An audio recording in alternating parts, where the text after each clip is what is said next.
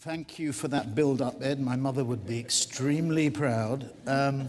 Nobody else but my mother.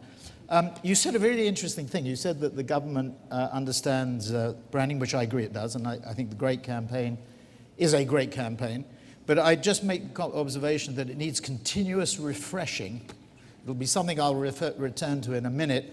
Continuous refreshing as you develop branding, because one of the things that we know, consistency might be the hobgoblin of small minds, but it is extremely important in branding. Now, I'm going to take a moment just to run through. This is not an unashamed ad for WPP, but it does show, because I was struck by the founder of Legend and Lenovo talking about 10 people. We had 2 people 27 years ago in a square in London. And we built the company, as you can see, over 27 years. It has been a bumpy ride. It has not been a straight line up from left to right. And we've gone through 3 recessions. The first recession was in 1991. The second was in 2001, 2002. And the deepest probably was 2008. But I would just make the observation that it's really interesting that we are now back. 2011 was a record year for us, and we are now back beyond where we were pre-Lehman. And I think that tells you 2 things. The first is that in mature markets such as the UK, the US, and Western continental Europe, our clients are investing in brands. They might not be investing in capacity because of uncertainties around demand generation, but they are investing in brands to maintain and increase market share. And the second thing is that outside those mature markets, in the fast-growing markets, and I don't call them emerging markets, it's an insult to China to say to China they are an emerging market. They are the 2nd largest market in the world. America, just to remind you, is 15 trillion out of 65 trillion. China is about 7 trillion. Still half the size in dollar terms, but the 2nd biggest market. It's bigger than Japan. But in those faster-growing markets, what's happening is that our clients are investing in capacity, and behind that, they're investing in brand. Now, what's interesting, I just threw up market cap. We went from a market cap of £1 million to now £10 billion, $16 billion, but it has been bumpy as well. And what's interesting about this chart, it reflects what's happened to the equity markets in the Western world since the year 2000, since the internet bust of 2001 and 2002. Now, I just want to dwell for a second on our strategy. Our strategy is very simple. It's new markets, such as China. It's new media, such as digital. It's consumer insight, which is about understanding how consumers are consuming products and services. And last but not least, it's what we call horizontality. I don't think there is such a word in the English language. There might be in Chinese. But what it means is getting people to work together, not reinventing the wheel. We have 160,000 people now around the world in 108 countries. And I think that's incredibly important in terms of getting the best value. Now, in terms of who our clients are, these are our top 30 accounts. They account for about 5 billion out of 17 billion, $5.5 billion out of $17 billion of revenue this year. We manage a media book of 75 billion, that's the media billings. But you can see our biggest client is Ford Motor Company, our second biggest is Procter & Gamble, and our third biggest is Unilever. These are our biggest Chinese clients, and these are Chinese clients based, obviously, in China. And I should say that our Chinese business now is our 3rd largest business. So the United States is about $6.5 billion of revenue. The UK is about $2.5 billion. And China this year will be $1.3 billion. And we're very proud of our Chinese business. We have 14,000 people there, and we operate in 80 cities. Now, that's actually dwarfed by the number of cities in China that have more than 1 million people, which is ultimately where we want to be. But I wanted just to underline that too many people think of China as the coastal region of Beijing and Shanghai. It's not. And certainly government policy, whether it be the 12th five-year plan or previous 5-year plans, have stressed the importance of the development of the hinterland, and particularly of the West, and I was with, for example, the delegation from Nanjing, where the Youth Games in 2014 will be, where we will be, the agency we've recently acquired, Yingdu in Nanjing, will be helping the government, the provincial government, with the Youth Games. But those are our Chinese clients, and these are our multinational clients, which follow pretty much what we see outside with Ford, Unilever, and Procter & Gamble. These are our multinational clients that are growing in China. And I'm going to come back to that in a second. And there again, in iPad form, are our top 30 clients. Now, what we did, partly in honor of the government's initiative, which I should applaud, actually, as somebody in the private sector, it's rare that governments have done, as the UK government has done here, really a business Olympics at the same time as we have a sporting Olympics. I think it's a tremendous opportunity. With my colleague David Roth there, who's in the front row, we have done this top 50 Chinese brands survey. I'll just explain a little bit. With the Financial Times every year, we value the world's brands, multinationally, globally. We do the top 100 brands overall and by segment and sector. And we thought it would be a good idea, not just because of this occasion, but for other reasons, to look at the most valuable brands. Now, before anybody in the audience who is not included in this survey gets excited or upset, let me say that we focus on consumer brands. So Huawei should not be upset because it's an enterprise brand. The more consumer-facing brand it has, the better it will be. And don't get particularly exercised as to where your relative positions are. What we're trying to do is to get Chinese companies to think more about branding. And Ian mentioned this intangibility issue.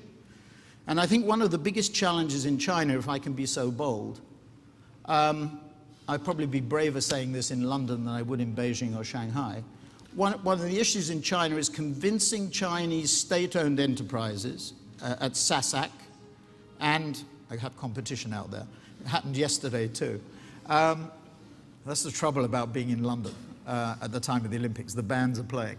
But we have with SASAC and we have with private enterprises tried to condition the leaders of those companies, the chairman, the vice chairman, the CEOs, we tried to condition them to thinking more about these intangible issues that Ian mentioned. It's very difficult to get one's mind around this, and I'll come back to this in a minute. It's particularly difficult in China. So you can see this, by the way, you can see this survey at brandz.com, or what the Americans call BrandZ, what the English call brandz.com. Now, this is really important, and if there's one thing that I'd like you to remember, it's this. This compares the stock markets, the average for the stock markets, against the BrandZ top Chinese brand portfolio and their total shareholder return performance over the last year or so. And you can see that there's been significant outperformance by those companies that have invested in their brand and have strong brands, as opposed to the general indices. And this works whether you look at Chinese brands. We've done it for Latin American brands as well, in Brazil and Mexico and Colombia and Argentina and Chile. It works as well for global as well. If we take the portfolio of the top 100 brands that we identify with the Financial Times each year and compare it to market performance, they outperform. So investing in brands, there is a correlation, and Deutsche Bank actually have done some wonderful analysis on the fact that those companies that invest in brands consistently over time, that don't chop and change, that are consistent in their approach, always do, they always outperform. And the cost of getting back if you cut is far greater than if you stay the course. And these are China's 50 top brands according to ourselves. They are worth $325 billion US. They grew last year alone by 16% in value, and they are equal to 5% of China's GDP. Now, I want to sort of just focus a little bit on how some of those companies are building their brands. And I want to give you some examples of different strategies. And the first is innovation. You would expect in China and indeed elsewhere, innovation to be key, because there are two key things that our clients have to deal with: geography and technology.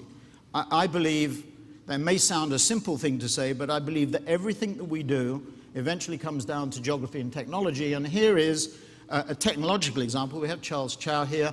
And Sina has developed, which is a web portal, so similar to a Yahoo or to some extent a Google or a Twitter, and also active in e-commerce, really changed, I think, to some extent the way consumers felt about it by the launch of Weibo, which is a microblog, so it's a Twitter lookalike in a way. It was launched in 2009. It has 227 million users.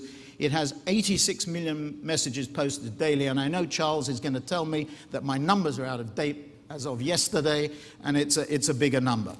So innovation is critical first.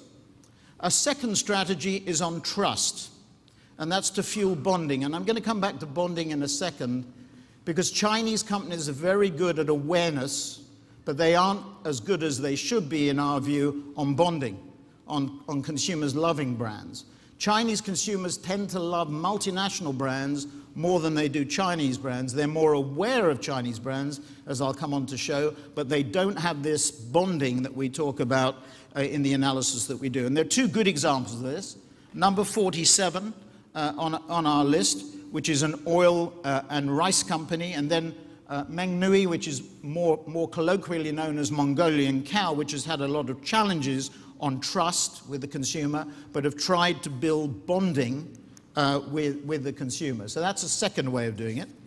A third way, as you would expect with a civilization as deep and as historic as China, is heritage. And two great examples of this is Maotai, which is a premium alcohol product on the left-hand side, and a herbal remedy product on the right-hand side, another example of a very strong Chinese brand, valued, as you can see, in the top right-hand corner at $9 billion and $1 billion. Two examples at numbers 13 and 36, two examples of companies that have used a heritage strategy to position and develop their products.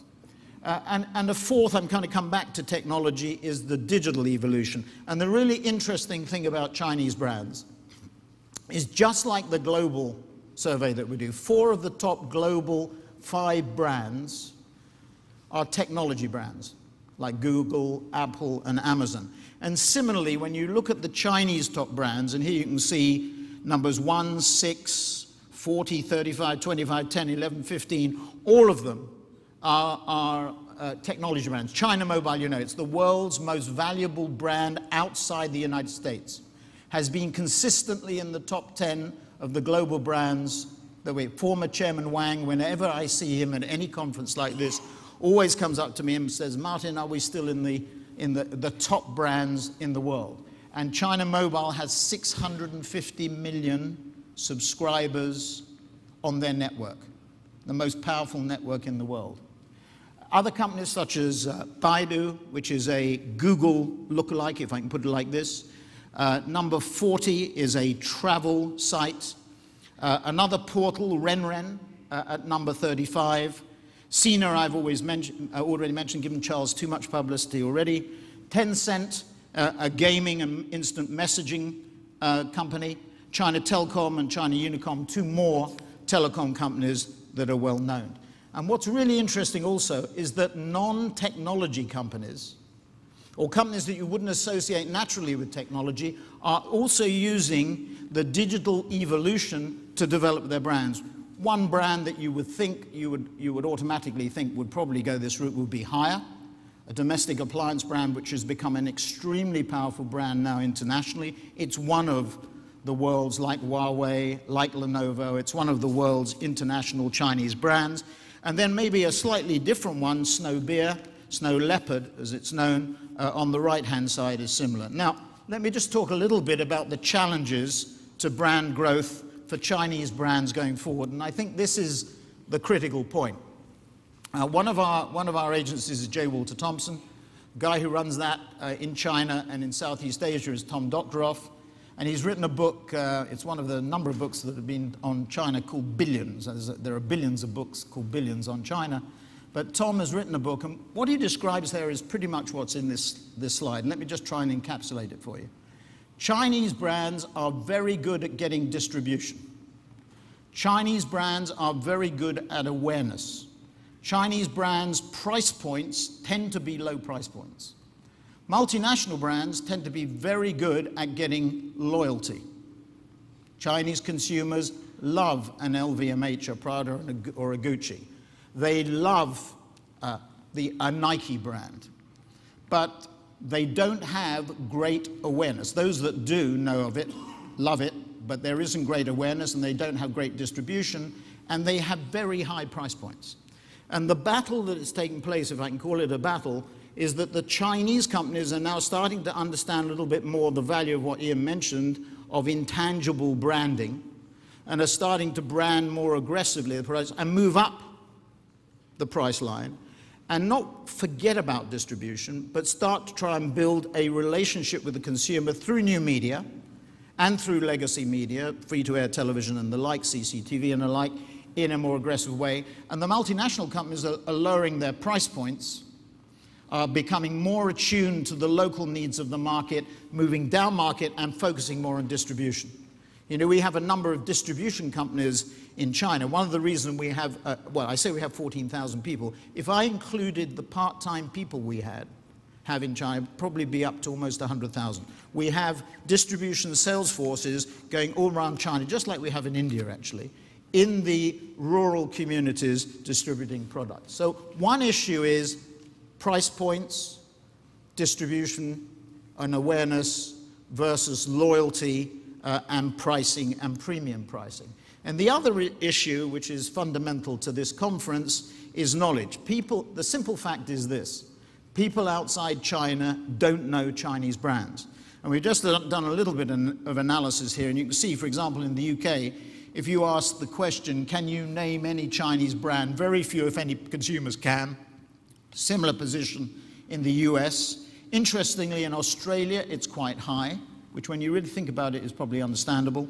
It's higher in markets such as South Africa, and is certainly higher in India. But getting consumers outside China to know Chinese brands is extremely important. Having said that, there is no other country on the planet, maybe with the exception of India, that has such a large and vibrant and growing domestic market. The Chinese have 1.3 billion potential consumers. In fact, I remember sitting next to the Communist Party secretary who said we may have 1.5 billion consumers. I don't think the Chinese census has been completed yet, and it may actually reveal that there are 1.5 billion people in China. Now, if you think about that for a second, it's 200 million people more than we thought, which is 3.5 UKs, 2/3 of a US, and almost in Indonesia, which is quite staggering. So you could make the argument that Chinese companies should focus more on domestic market, saturate that, and then think about going abroad. Chairman Wang of China Telecom bought Pactel. Pactel was 10 million consumers. That is 2 months additional subscribers in China, because China Mobile grows by 5 million a month. So why bother is a strategy or an argument that I think I would accept. On the other hand, at some point in time, it will be important. I would just finally salute, on behalf of WPP, and indeed on behalf of the UK, China's top 50 brands, which we have. Thank you very much indeed. Thank you.